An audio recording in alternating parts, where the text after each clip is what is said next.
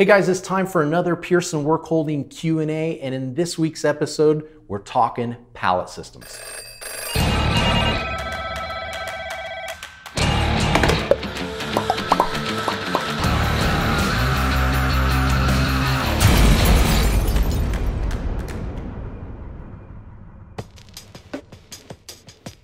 Okay, in this week's episode, can my part overhang the pallet?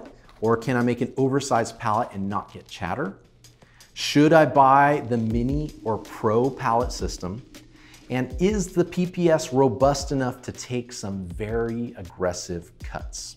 Good questions. Number one, can my part overhang the pallet? And can I make an oversized pallet and get chatter if I'm machining way out on the edge? Now, let me back up.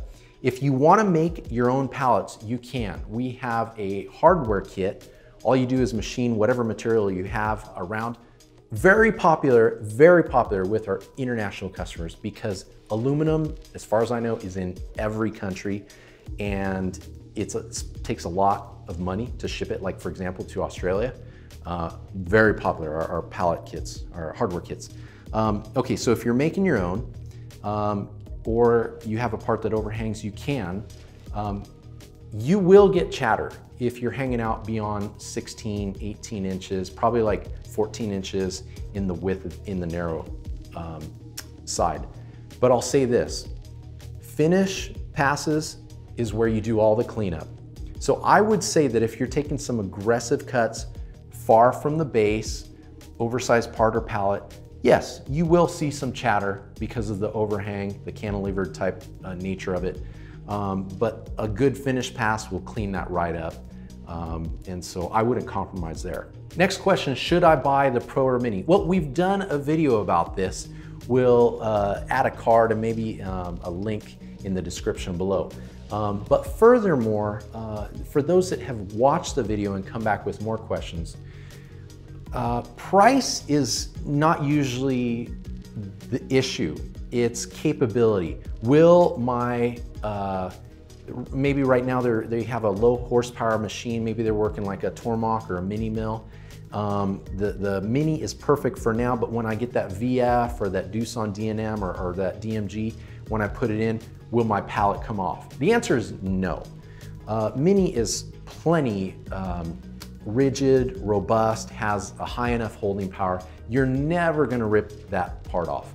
You would probably pull a part out of the Mini clamps or break a tool before you rip the pallet off or saw any type of movement. Now, the Pro pallet system base is even more robust.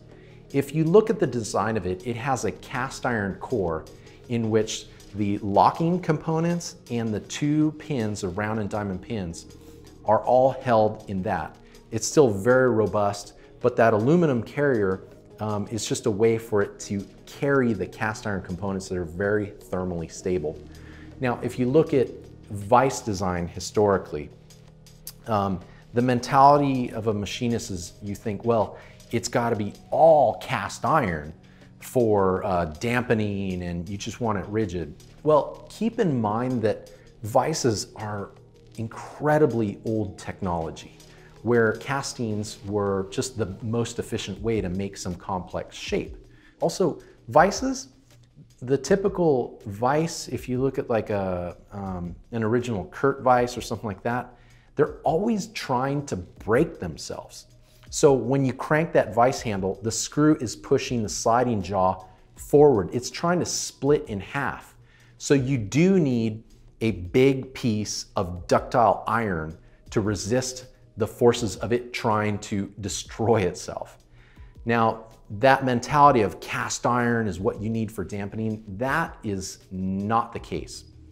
With a cast iron core that's thermally stable, being affixed by how many? We have 10, I think they're 3/8-16 bolts holding that down from the bottom side on a hard anodized aluminum carrier bolted to a table. Now here's the key thing.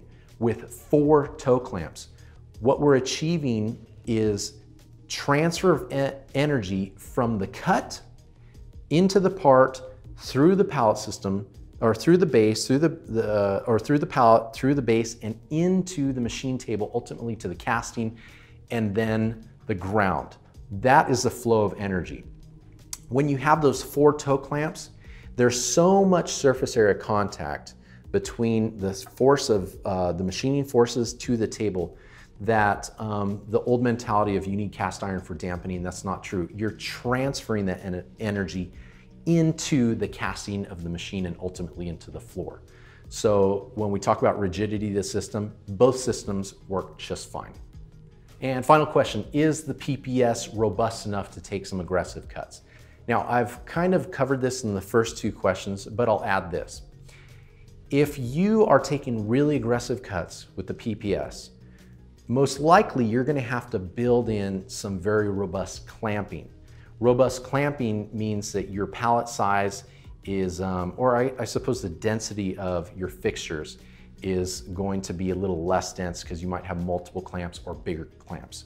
So what's common is going to larger pallets to accommodate more parts. Now, I always say work with the smallest pallet possible just for the weight issue and the human factor of loading and unloading.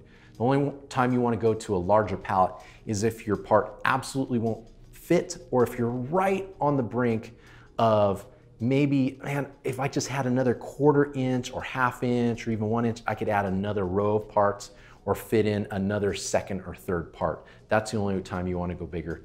And but yeah, it is definitely robust enough to hold part, to hold pallets, to take as aggressive as a cut as you could with a vise. So that's it for this episode. If you liked what you saw, consider subscribing. We got a lot more of these Q&A episodes coming down the pipe. Now, if you have a question about the system that wasn't answered, put it in the comments section. We'll either answer it there or save it for a future episode. So until then, go innovate your production.